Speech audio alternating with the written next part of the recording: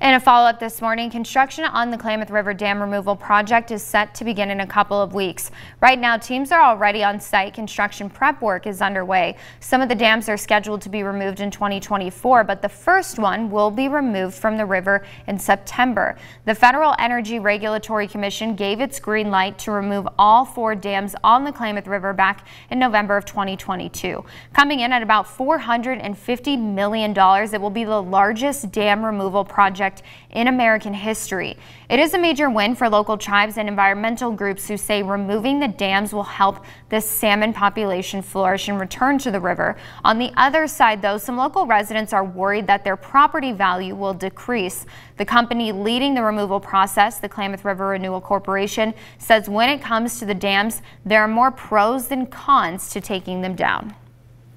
We're really trying to create conditions that are more favorable than those that exist today to support a more healthy environment and all the communities that rely on the river. So while we have some opposition now, I'm hopeful and optimistic that over the long term, this will really bring significant benefits, not only to downriver and upriver communities, but everybody in between as well.